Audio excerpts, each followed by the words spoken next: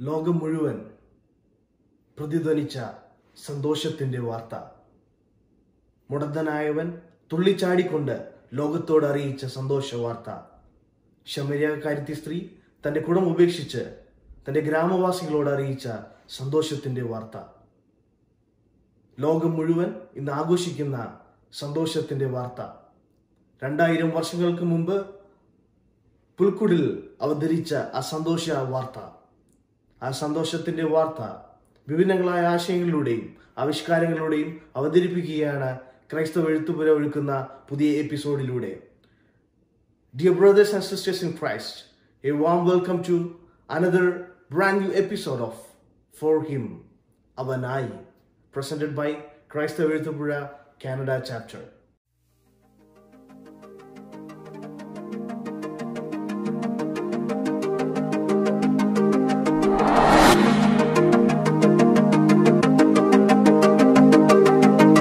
ഒരു യുവാവ് തൻ്റെ പിതാവിൻ്റെ വയലിൽ മറ്റു കൂട്ടുവേലക്കാരോട് ചേർന്ന് അധ്വാനിക്കുകയാണ്. താൻ അധ്വാനിക്കുക മാത്രമല്ല, തൻ്റെ കൂടെയുള്ള മറ്റ് 11 കൂട്ടുവേലക്കാർക്ക് വളരെ കർശനമായ നിർദ്ദേശങ്ങൾ നൽകുകയൂടെ ചെയ്യുകയാണ്.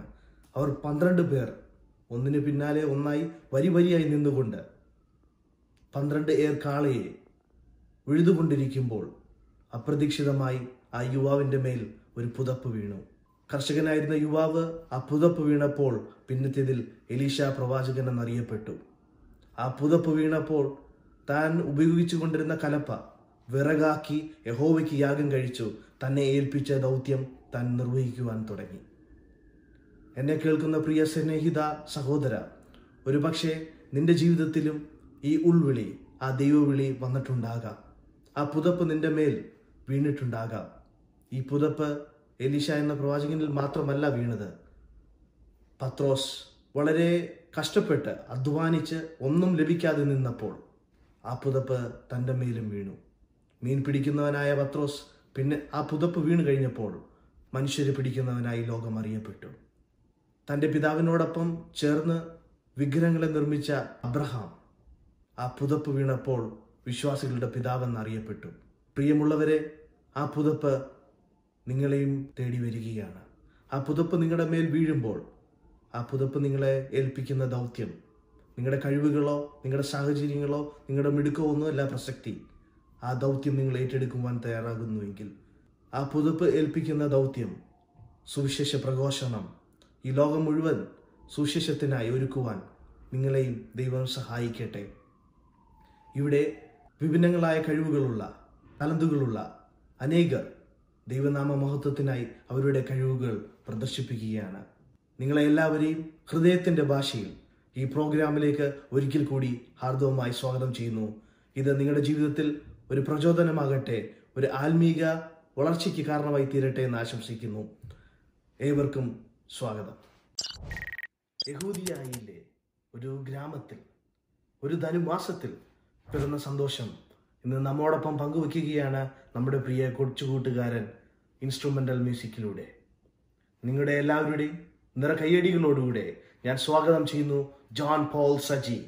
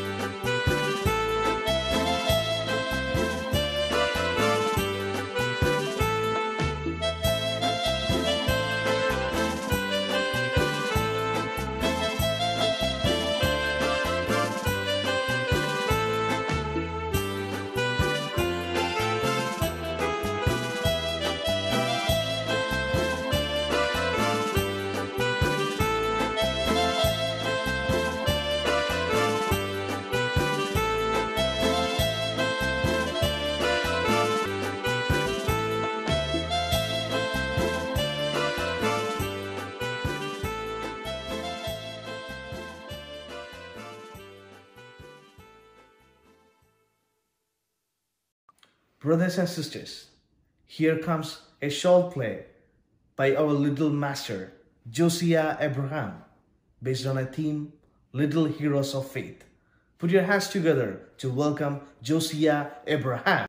The little heroes of faith. The little heroes of faith. Hello everyone, welcome to my show, The Little Heroes of Faith. Today on my show, I have invited a few special guests from the Bible times. Let's welcome our first guest on the show. He became a king when he is only 8 years old. Ladies and gentlemen, put your hands together for King Josiah. Our next guest is someone who is an answer to his mom's prayer. Please join with me in welcoming the young older boy, Sain. Next on the show, we have a brave boy who killed the giant Goliath and led God's people to victory. Can you guess who that is? That's right.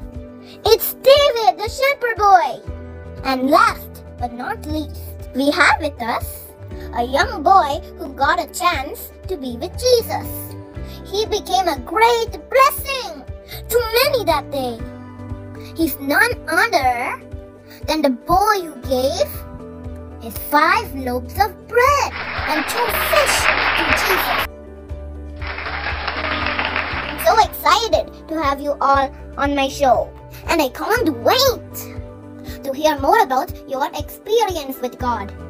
Oh, Josiah, tell me, how was it like to be a king at only 8 years of age? Oh, Josh, it was a bit scary at first, but deep down in my heart, I knew that God chose me for a purpose. So I decided to see God with all my heart and do what was right in His eyes. And God used me to draw people closer to Him. Wow, that's amazing. I wish God will use me too. Absolutely, He will use you too, Josh. God used me when I was just a boy. One day, when I was taking care of my dad's sheep, a lion came and carried off a sheep. I went after it, struck it, and rescued the sheep from its mouth. When it turned on me, I took it by its hair and killed it. I did the same with the bear too. That's so brave, David. I heard that you killed the giant too. Well, none of this is by my own strength. The Lord who rescued me from the paw of the lion and the bear helped me to defeat Goliath that day. God can use you too if you completely trust in Him. Samuel, why don't you tell us your experience with God?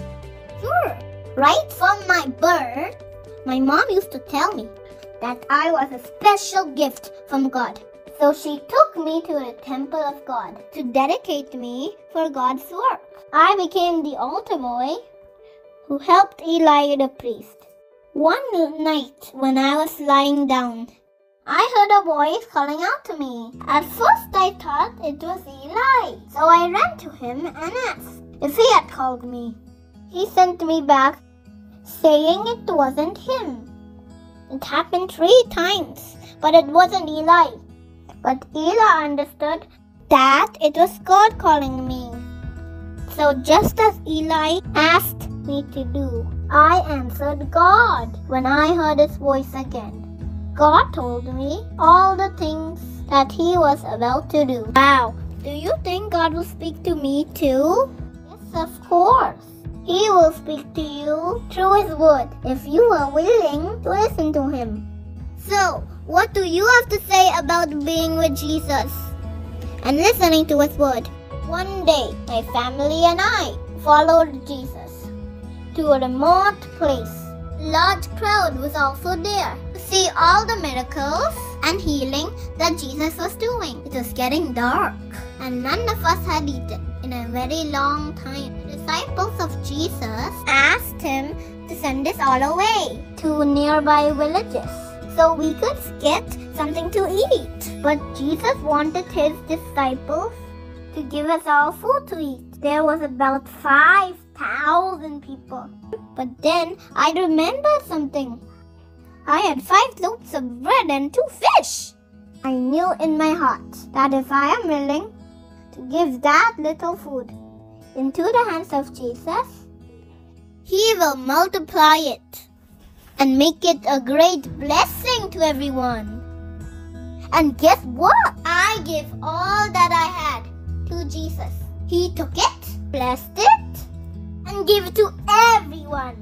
We had a wonderful feast, and we had 12 baskets of leftover food. That's such a mighty miracle. Your little act of sharing and faith became a blessing to many that day. Before we wind off for the day, is there anything that you all would like to share with our viewers? God has a purpose for your life. He will use you mightily for His glory. God speaks to those who are willing to listen to Him. The victory is ours when the battle is the Lord's. The little in our hands is great in the hands of our mighty God. With this, we come to the end of our show. Remember, no matter how young you are, you can still be used by God. Bye for now, everyone, and have a great day.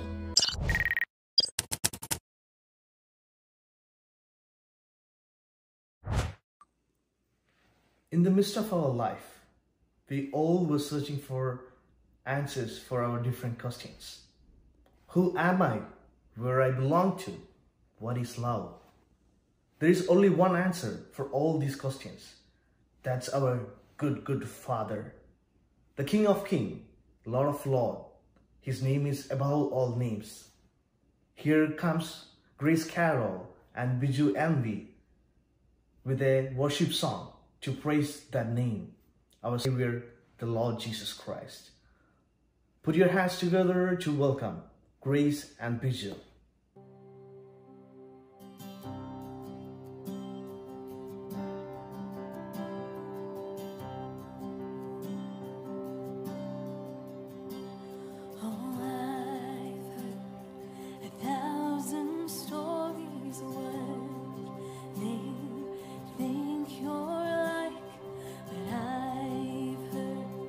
Tender whisper of love in the day.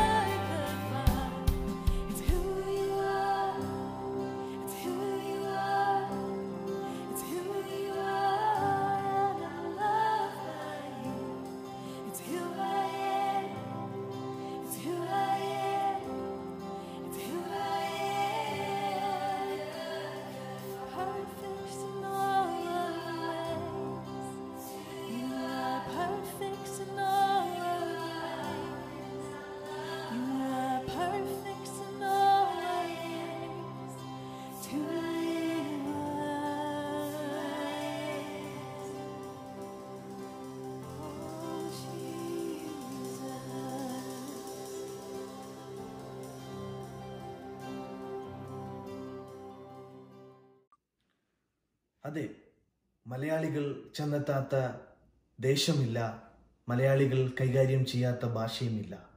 ഇതാ നമ്മുടെ കൊച്ചു കൂട്ടുകാർ എബ്രായ ഭാഷയിൽ നമുക്ക് വേണ്ടി ഒരു ഗാനം ആലപിക്കുകയാണ്. ഈ ഗാനം നമുക്ക് ഓരോരുത്തർക്കും ഒരു സാന്ത്വനമാകട്ടെ എന്ന് ആശംസിച്ചുകൊണ്ട് ഞാൻ കൊച്ചു കൂട്ടുകാരെ ക്ഷണിക്കുന്നു.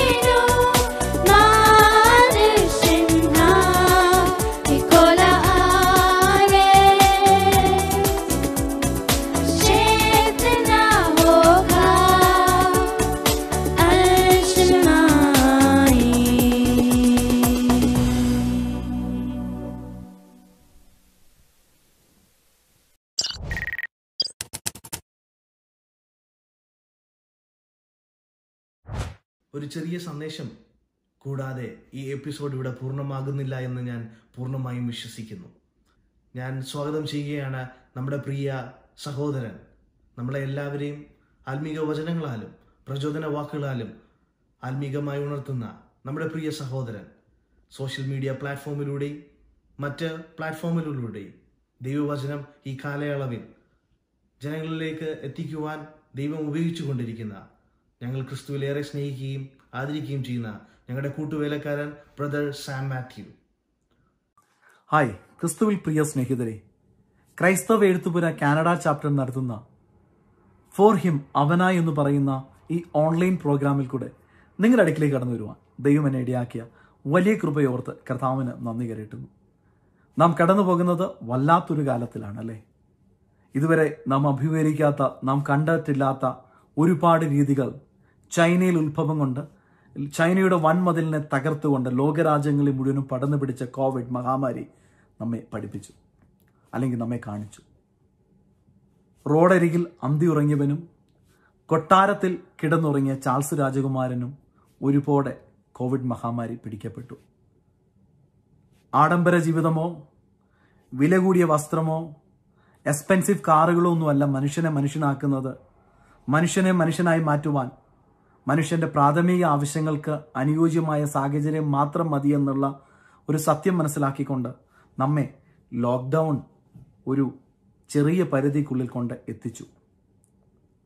ആഘോഷങ്ങളായി വിവാഹ പാർട്ടികളില്ല, വലിയ ബർത്ത്ഡേ പാർട്ടികളില്ല, ബീച്ച് ഗ്യാതറിങ്ങുകളൊന്നുമില്ല. മനുഷ്യൻ വളരെ ചുരുങ്ങിയ ചുറ്റുപാടിൽ ജീവിക്കുവാൻ ഈ മഹാമാരി നമ്മെ നിർബന്ധിക്കുന്നു. ഈ മഹാമാരിയുടെ പകർച്ചയുടെ കാലത്തും അരികിലേക്ക് ആള് വരുന്നതിന് ഒരു നിശ്ചിത പരിധിയും മുഖം മറച്ചുകൊണ്ട് മാസ്ക് ധരിച്ച് ഒക്കെയാണ് നാം ഈ കാലഘട്ടം കഴിച്ചുകൂട്ടുന്നത്. പക്ഷെ ഈ റെസ്ട്രിക്ഷൻ്റെ ഒക്കെ നടുവിലും വലിയ ആഘോഷങ്ങളൊന്നുമില്ലെങ്കിൽ പോലും ലോകമെമ്പാടുമുള്ള ക്രൈസ്തവ സമൂഹം, എല്ലാ ക്രിസ്തു സ്നേഹികളും ക്രിസ്തുവിൻ്റെ ജനനവും ഒരു പുതിയ വർഷത്തിൻ്റെ ആഘോഷങ്ങളും കൊണ്ടാടുമ്പോൾ ഈ ചുരുങ്ങിയ നിമിഷം കൊണ്ട് നിങ്ങൾക്ക് ഞാൻ കൈമാറ്റം ചെയ്യുവാൻ ആഗ്രഹിക്കുന്ന ഒരു സന്ദേശമെന്ന് പറയുന്നത്, എന്താണ് ക്രിസ്തുവിൻ്റെ ജനനം, ക്രിസ്തുവിൻ്റെ ജീവിതം, അല്ലെങ്കിൽ ക്രിസ്തുവിൻ്റെ സന്ദേശം നമുക്ക് കൈമാറ്റം ചെയ്യുന്നത്? നമ്മോട് അതെന്താണ് വാക്കും ഭാഷണവും കൂടാതെ പറയുന്നതെന്നാണ് ഞാൻ ചിന്തിപ്പാൻ കർത്താവിൽ താല്പര്യപ്പെടുന്നത്. പാപം ചെയ്ത മനുഷ്യൻ ആദമിക പാപത്തിൽ നിന്ന് വിടുതൽ പ്രാപിപ്പാൻ പലതും പരിശ്രമിച്ചു. ആട്ടുകൊറ്റന്മാരുടെയോ കാളകളുടെയോ രക്തത്തിന് അവരുടെ പാപത്തിൽ നിന്ന് പൂർണ്ണമായ വിമോചനം കൊടുപ്പാൻ കഴിയാതെ വന്നപ്പോൾ നിത്യനാം ദൈവത്തോട് അവർ നിലവിളിച്ചു. നിത്യനാം ദൈവത്തോടുള്ള അവരുടെ നിലവിളിയിൽ മനസ്സലിഞ്ഞ മഹോന്നതനാം ദൈവം തൻ്റെ ഏകപുത്രനെ മനുഷ്യന് വരദാനമായി കൊടുത്തു. ക്രിസ്തുവിൻ്റെ ജനനം നമുക്ക് വളരെ സുപരിതമാണ്. ആഡംബര കൊട്ടാരത്തിലാണെന്ന് എല്ലാവരും പ്രതീക്ഷിച്ചു. പക്ഷേ മണിമകുടമായ മനോഹരമായ ഒരു കൊട്ടാരത്തിൻ്റെ ഉൾമുറിയിലല്ല ക്രിസ്തു ജനിച്ചത്. അവൻ എവിടെയോ ഒരു വഴിയരികിലായിരുന്നു. അവനെ കിടത്തിയത് വലിയ ആഘോഷഭരിതമായ ഒരു അന്തരീക്ഷത്തിലൊന്നുമല്ലായിരുന്നു, കാലിത്തൊഴുത്തിലായിരുന്നു. അവനെ പുതപ്പിച്ചത് പട്ടുവസ്ത്രമല്ലായിരുന്നു, ഏറ്റവും വില കുറഞ്ഞ കീറ്റുശീലയായിരുന്നു. അവൻ്റെ ജനനം തന്നെ വ്യക്തമാക്കുന്നത് അവൻ വന്നത് നമ്മെപ്പോലുള്ള സാധാരണക്കാർക്ക് വേണ്ടി കൂടെ ആണെന്നുള്ളത്. അവൻ മാതാപിതാക്കന്മാർക്ക് 30 വയസ്സ് വരെ കീഴ്പ്പെട്ടിരുന്നു.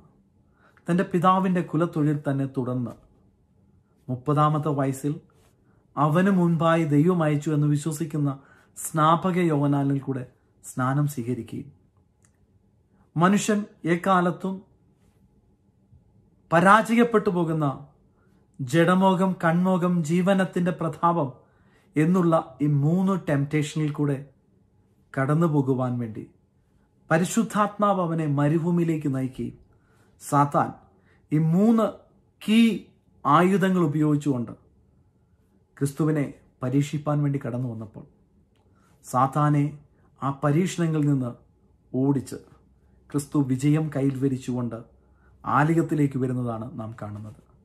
ആലയത്തിൽ പതിവ് പോലെ വന്ന് അവൻ പുസ്തകം തുറന്ന് വായിക്കുമ്പോഴത്തേക്കും സകലരുടെയും കൺകൾ അവൻ്റെ മേൽ പതിഞ്ഞു എന്നും ദൈവവചനത്തിൽ നാം കാണുന്നു.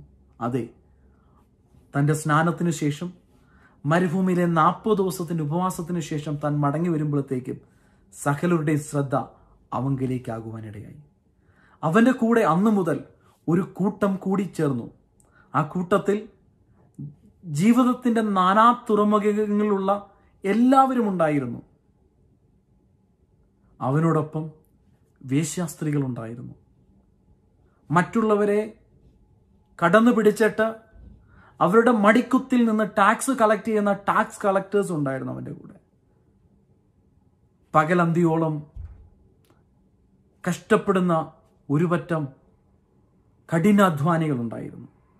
കടലിൽ മീൻ പിടിക്കുന്ന മുക്കുവന്മാരുണ്ടായിരുന്നു. അവരൊക്കെ അവനെ പിന്തുടർന്നു.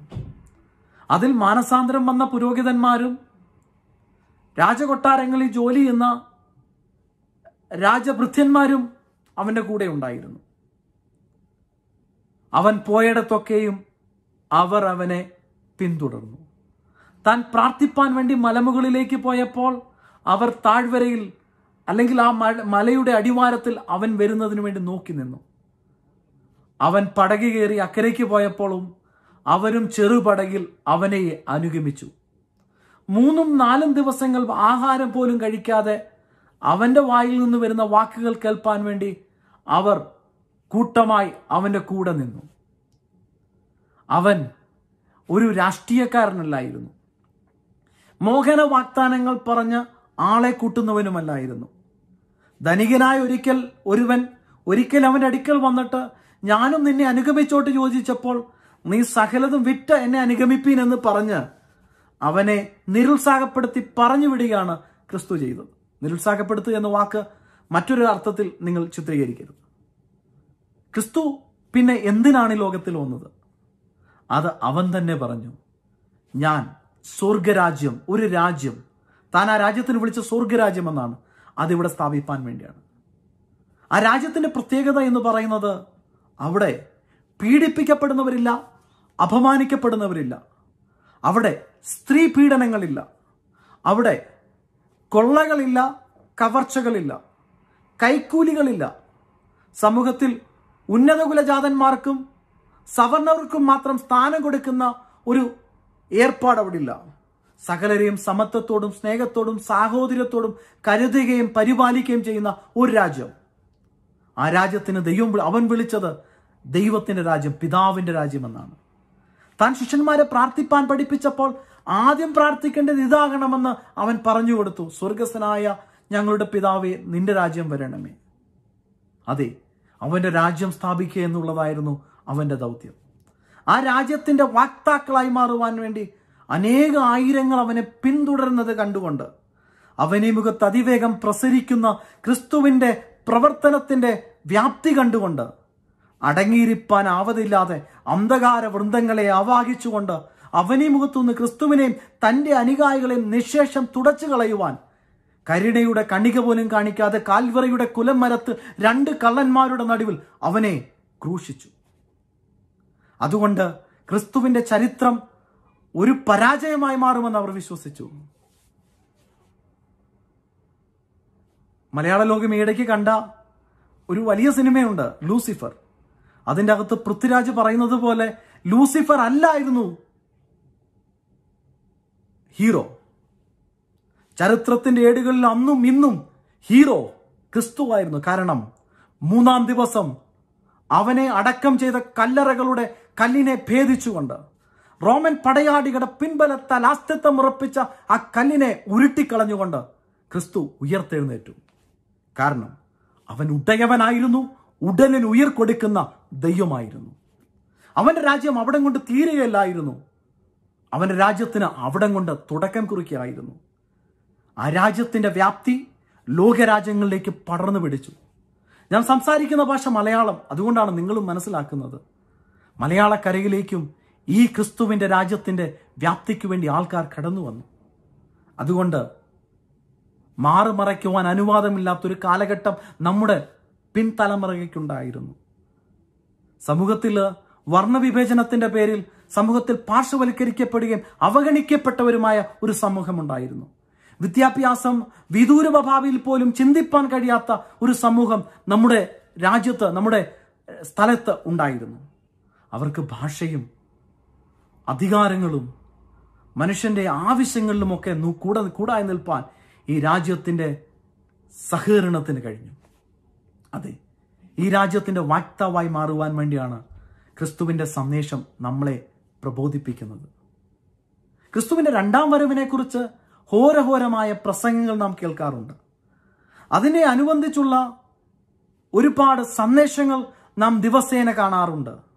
പക്ഷേ ക്രിസ്തു വേഗം വരും, അത് ഞാനും നിങ്ങളോടൊപ്പം തന്നെ വിശ്വസിക്കുന്നു. പക്ഷെ ഒരു കാര്യം പറയട്ടെ, ക്രിസ്തുവിന്റെ രണ്ടാം വരവിനെ നാം ഘോരം പ്രസംഗിക്കുമ്പോഴും മാധ്യമങ്ങളിൽ കൂടെയൊക്കെ കാണുമ്പോഴും അതിന്റെ സംഭവങ്ങളൊക്കെ അനുകാലിക സംഭവങ്ങളോട് കോർത്തിണക്കിയുള്ള പുസ്തകങ്ങളും പ്രസംഗങ്ങളും ഒക്കെ കേൾക്കുമ്പോൾ ഒരു കാര്യം മനസ്സിലാക്കണം, ക്രിസ്തു വന്നത് ഇതുവരെ ഒന്നാമത് വന്നത് അറിയാൻ മേലാത്ത ഒരുപാട് പേർ നമ്മുടെ നടുവിലുണ്ട്.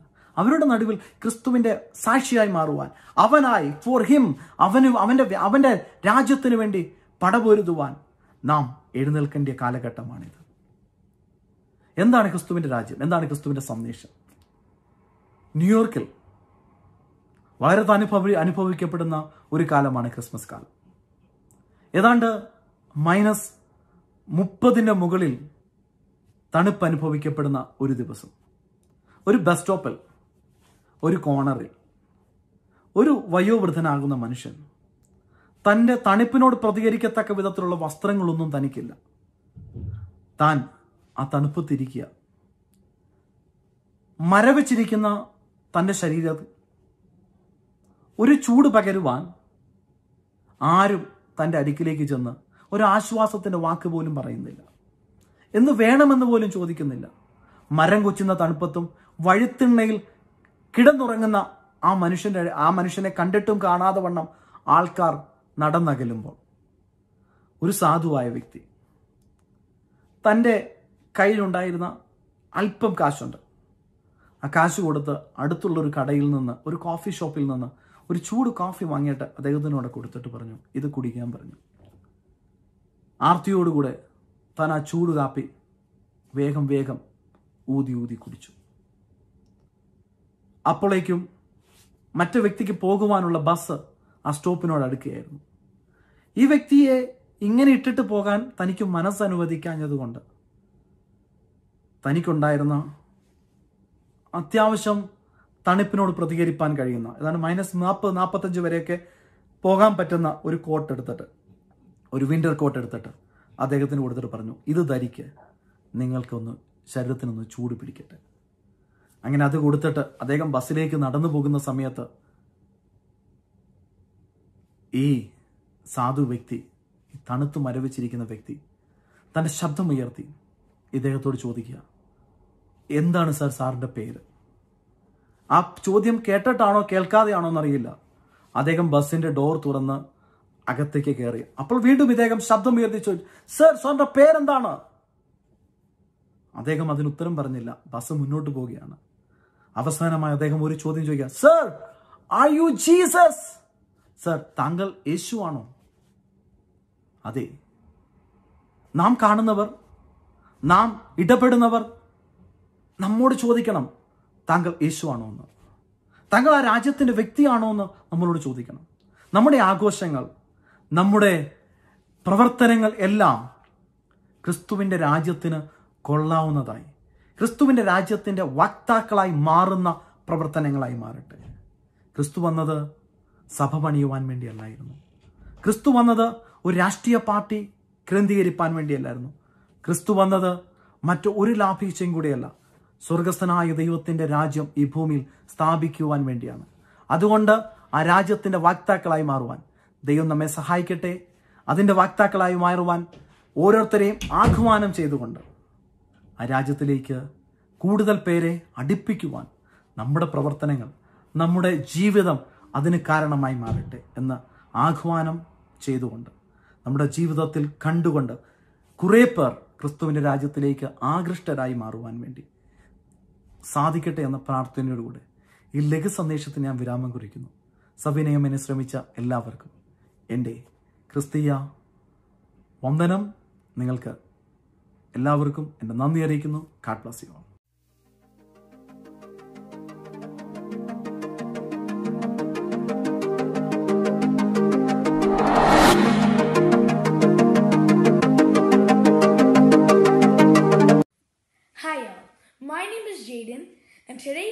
be singing the song Joy to the World in French version.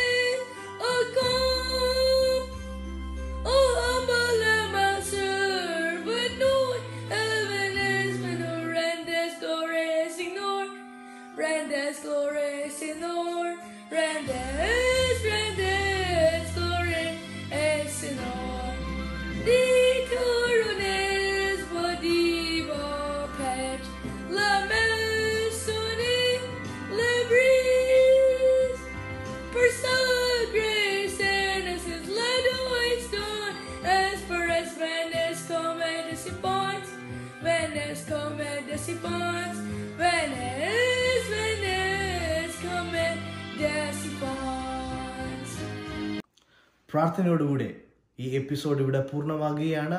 പ്രാർത്ഥനയ്ക്കായി ഞങ്ങളുടെ കൂട്ടുവേലക്കാരൻ ബ്രദർ ഈശോ ജോർജിനെ ഞാൻ ക്ഷണിച്ചുകൊള്ളുകയാണ്. പ്രാർത്ഥനയോടൊപ്പം തന്നെ അദ്ദേഹം ചില നിർദ്ദേശങ്ങളും നമുക്ക് നൽകുന്നതായിരിക്കും. ദൈവം നമ്മെ ഓരോരുത്തരെയും സഹായിക്കുമാറാകട്ടെ. ദൈവനാമം മഹത്വപ്പെടുമാറാകട്ടെ. ക്രൈസ്തവ എഴുത്തുപുര കാനഡ ചാപ്റ്റർ പ്രൊഡക്ഷനുമായി അനുബന്ധിച്ച് നടത്തപ്പെട്ട ഈ പ്രോഗ്രാം നിങ്ങൾക്ക് എല്ലാവർക്കും അനുഗ്രഹമായി തീർന്നു എന്ന് ഞാൻ വിശ്വസിക്കുന്നു.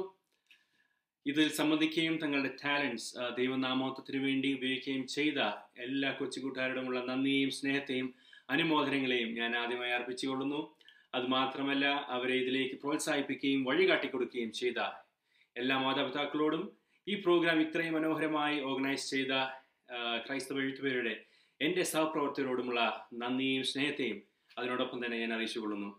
ഈ പ്രോഗ്രാം പ്രാർത്ഥിച്ച് അവസാനിപ്പിക്കുന്നതിന് മുമ്പായി എൻ്റെ മനസ്സിൽ എന്നെ ചിന്തിപ്പിച്ച ഒരു വചനം നിങ്ങളുമായി വേഗത്തിൽ പങ്കുവെച്ച് പ്രാർത്ഥിക്കുവാൻ തക്കവണ്ണം ഞാൻ കർത്താവിൽ ശരണപ്പെടുന്നു. അതിനായി ലൂക്കോസ് എഴുതിയ സുവിശേഷം അതിൻ്റെ 11-ാം അധ്യായം 33-ാം വാക്യം ഞാൻ വായിച്ചുകൊള്ളട്ടെ. വിളക്ക് കൊളുത്തിയിട്ട് ആരും നിലവറയിലോ പറങ്കിയിലോ വെക്കാതെ അകത്തു വരുന്നവർ വെളിച്ചം കാണേണ്ടതിന് തണ്ടിന്മേലെ തെളിയിക്കുന്നത്. No one lights a lamp and puts it in a place where it will be hidden or under a bowl. Instead, they put it on its stand so that those who come in may see the light. എൻ്റെ കൊച്ചു കൂട്ടുകാരോട് എനിക്ക് പറയാനുള്ളത്, നിങ്ങൾക്ക് ലഭിച്ചിരിക്കുന്ന ഈ വെളിച്ചം, ക്രിസ്തു എന്ന ഈ മഹാവെളിച്ചം മറച്ചു വെക്കാതെ അതിനെ മറ്റുള്ളവരിലേക്ക് എത്തിക്കുവാൻ തക്കവണ്ണം മറ്റുള്ളവർക്ക് ഒരു പ്രകാശമായി തീരുവാൻ തക്കവണ്ണം നിങ്ങൾ ചെയ്യുന്ന ഈ പ്രോഗ്രാംസ് അത് നിങ്ങൾക്ക് മാത്രമല്ല അനേകർക്ക്, ഈ വീഡിയോ കാണുന്ന അനേകർക്ക് ഒരു അനുഗ്രഹമായി തീരുവാൻ തക്കവണ്ണം ഇടയായി തീരും.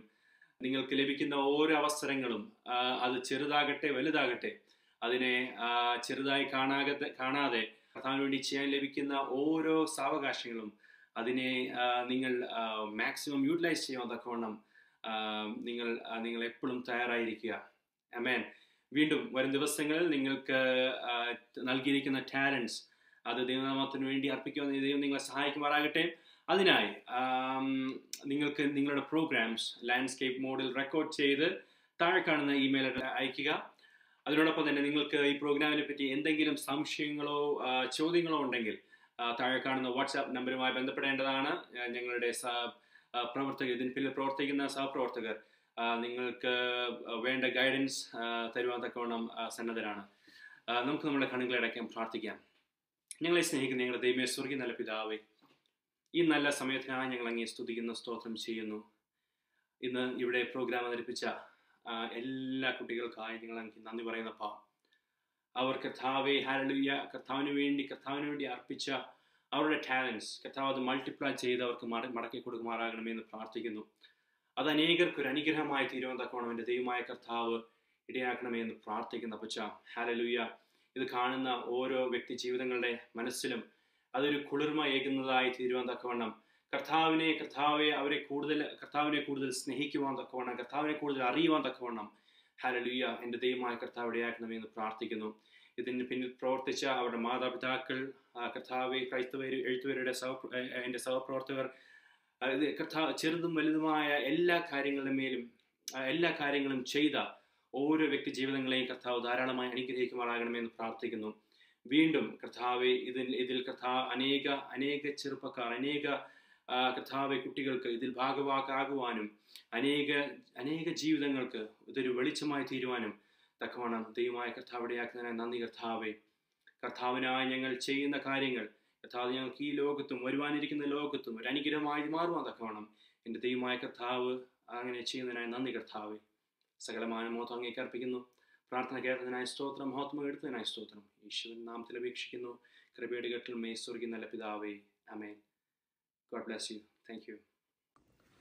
ഈ എപ്പിസോഡിലൂടെ തങ്ങളുടെ കഴിവുകൾ ദൈവനാമ മഹത്വത്തിനായി അവതരിപ്പിച്ച ഞങ്ങളുടെ എല്ലാ കൂട്ടുകാർക്കും അനുമോദനങ്ങളും നന്ദിയും രേഖപ്പെടുത്തുന്നതോടൊപ്പം ദൈവം അവരെ വീണ്ടും ഉപയോഗിക്കട്ടെ എന്ന് ആശംസിച്ചുകൊണ്ട് ഞങ്ങളുടെ ഈ എപ്പിസോഡ് ഇവിടെ പൂർണ്ണമാകുകയാണ്. Signing out from here, Zain Mathew.